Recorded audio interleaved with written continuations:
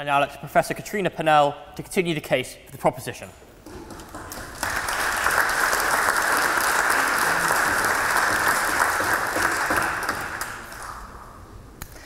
Thank you, Mr. President, for your invitation to speak at this debate, and to the audience, thank you very much for coming to listen. As an academic historian, the centenary of the First World War is certainly of interest to me, but I'm not centrally invested in its pursuit.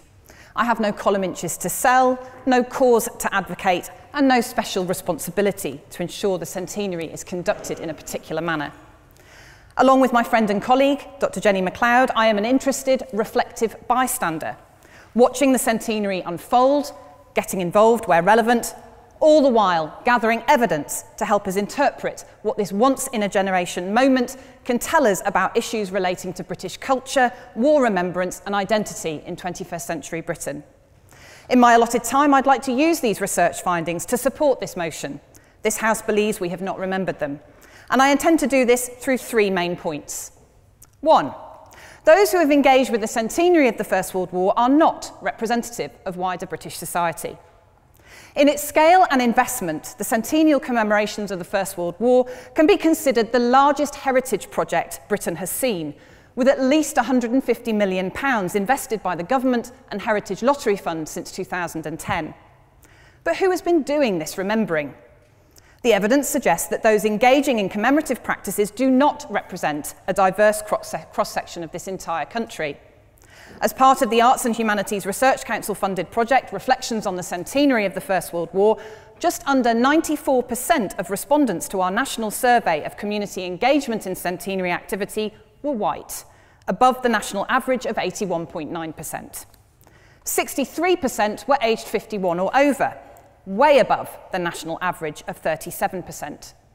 Over 26,000 volunteers have engaged in lottery-funded centenary projects since 2014, but as the Heritage Lottery Fund itself acknowledges, it has been a challenge for projects to engage non-white people. Even government-funded projects targeting young people, such as the First World War Centenary Battlefield Tours programme, are under-recruiting in terms of diversity. The fact that this initiative is only open to state-funded secondary schools in England also highlights the restrictive nature of those participating. So my first point, the data indicates that centenary activity has predominantly been engaged with by a committed minority of white retirees with the time and resources to do so. My second point, centenary activity has been selective, focusing on traditional subjects and failing to widen understanding and awareness beyond the white male British soldier. The standout British events of the centenary, the Tower of London poppies, Jeremy Deller's We're Here Because We're Here, Peter Jackson's They Shall Not Grow Old, have all focused on the British dead, British soldiers, battles etched in British memory, such as the Somme, and the Western Front. Education initiatives like the Battlefield Tours programme have focused on the Western Front. In the classroom, the top 3 First World War history topics covered at Key Stage 3 in the national curriculum are trench warfare, causes of the war, and the Western Front. There has been little consideration of alternative commemorative categories. Women, survivors, non-participants, refusers, children, the elderly, the injured, or the enemy. Or alternative commemorative spaces, fronts beyond Western Europe, Africa, the Middle East, the war of movement, the war of the sea, the war in the air. Even the very framing of the centenary, 2014 to 2018, is Eurocentric and ignores the multitude of conflicts and suffering that continued long after the guns fell silent on the Western Front in November 1918. At best, the experience of non-white soldiers has been tacked on as a peripheral subject, rather than integrated into mainstream narratives. Take the curious example of the August 2014 national commemorative ceremonies, one in Westminster Abbey, conventional, traditional, marking the outbreak of the war, and the other in Glasgow Cathedral for Commonwealth troops.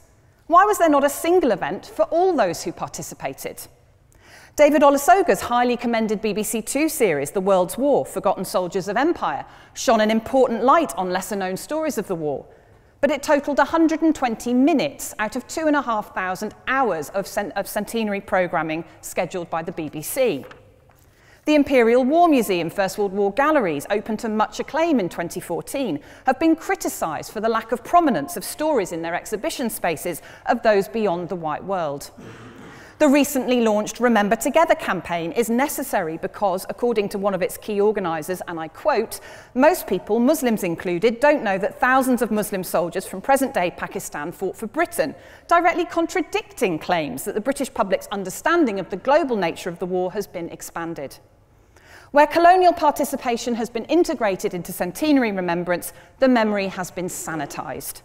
The more uncomfortable, painful and difficult aspects of these memories have been excised for something more celebratory, focusing on the martial races and the empire coming together. Historical realities of racism, ill treatment and slave labour have been ignored. Indian soldiers recuperating in Brighton Pavilion were deemed so threatening to the innocence of white womanhood that they were not allowed out without a white escort. Chinese labourers faced terrible racism. The South African Labour Corps were kept in a wired compound. White privilege has operated at all levels of the centenary commemorations, from the predominance of white stories, the suppression of historical truths of colonial subjugation and exploitation, and the frequency of white faces on our TV screens, in our university history departments, even our Oxford Union debates. So point 2. During the centenary, challenging, uncomfortable and diverse histories of the war have been drowned out by familiar and traditional histories of predominantly white British soldiering within a European framework. Yeah. What difference would you say does it make when you're trekking through the mud and stuck in a trench and getting shot and getting stuck in barbed wire, whether you're white or non-white?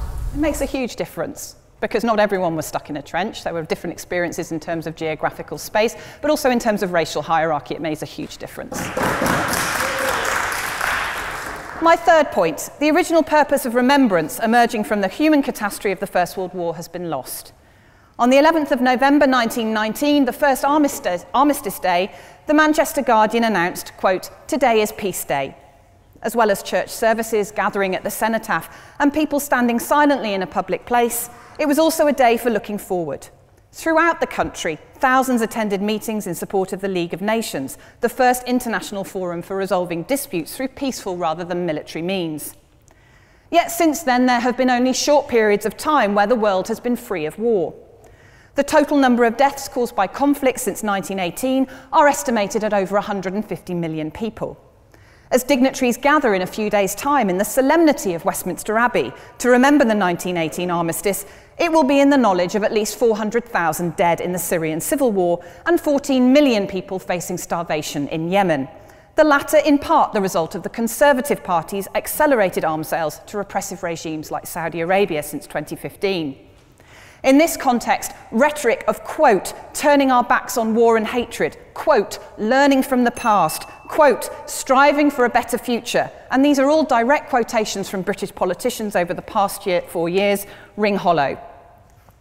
In 2009, political leaders and media commentators competed to proclaim their respect for Harry Patch, the last veteran of the First World War who died aged 111. Yet ignored his core message, a fundamental rejection of war as nothing better than legalised mass murder. Without serious reflection on the causes of conflict, any desire to remember is vacuous. For Harry Patch, the 11th of November became nothing more than just show business.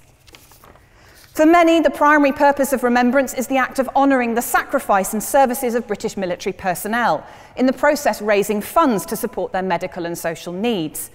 The necessity of this form of social safety net, provided by the generosity of the general public rather than by the state, further hollows the rhetoric of "we will remember them." It was a criticism levied at the government by ex-servicemen in 1921 who, tired of perpetual homage to the dead veteran when surviving ones were living in poverty, disrupted commemorations at the cenotaph. A century later, the government's controversial new benefits scheme, Universal Credit, has been criticised by representatives of prominent veterans' charities for making life harder for ex-service personnel in need of state support. So to close, by ignoring the two fundamental pillars of remembrance, striving for ways to resolve conflict through peaceful means and looking after armed service personnel, we are not, in my view, honouring the memory of those who paid the ultimate sacrifice in the name of this country. Thank you.